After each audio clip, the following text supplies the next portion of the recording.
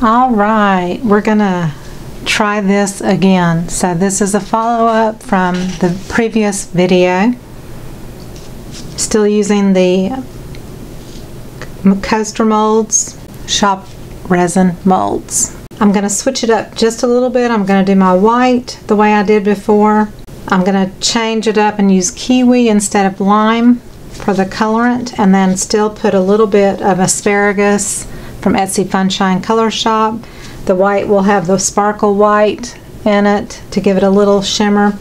This time, instead of using the red colorant, I'm going to use Counterculture Red Ruby. This is just an intense color, so I'm just going to put a tiny, tiny, tiny little drop, but it's going to be a deeper red. And I'm going to put a drop of gold or alloy alcohol ink in it just to give it warmth and shimmer.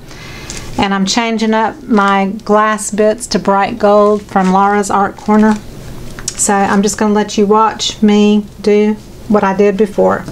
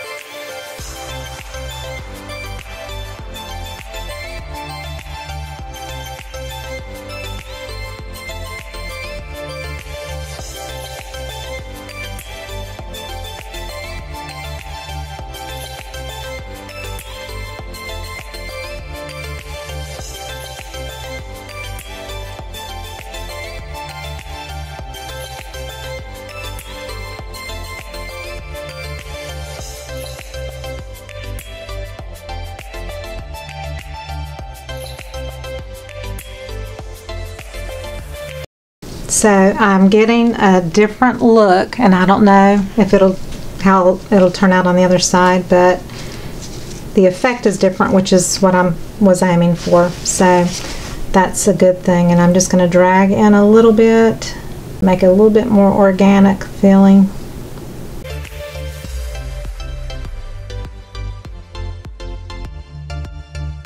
And I really wanted to put that white in. I put it in at around 15 to 18 minutes, so much sooner than I typically would when I'm doing like floral coaster blooms.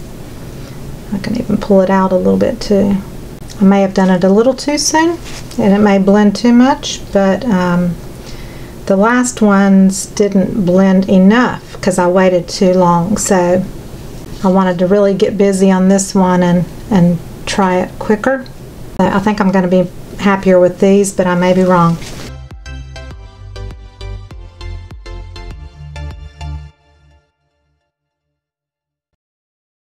think I'm done. I used a little caramel with the kiwi, a little gold with the red ruby. The asparagus went into the green just for a little bit of mica shimmer.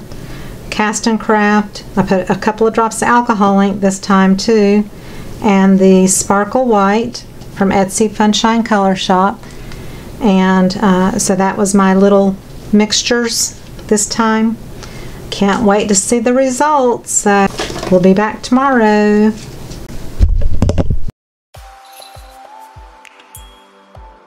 Okay, so it's the next day and ready to unveil and see what they look like.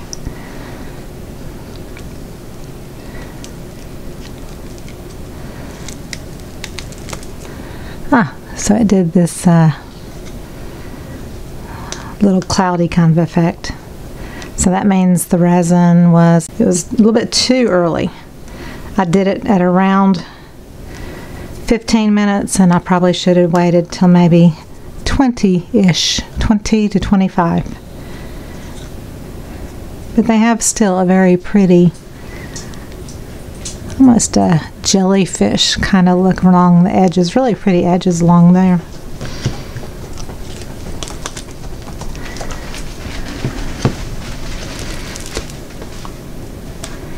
So again, you learn with each project. I've not really achieved this look many times, so I can say now that I've got this look, I know how to do it.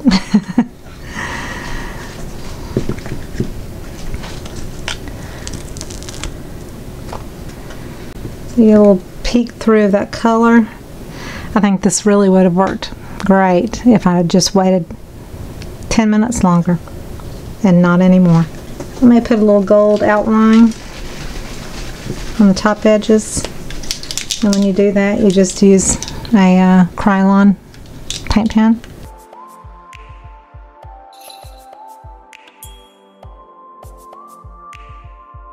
Just leave the edges the way they are. Pretty either way. So I hope you learned something today. Check out all the links below the video, especially the new Facebook auction group. Go check that out. Join just for moral support, if nothing else. And if you'd like to participate as an artist, go to our website, www.arthealingheartsauctions.com, to apply and partner with us. Thank you so much. And I will see you on the next video.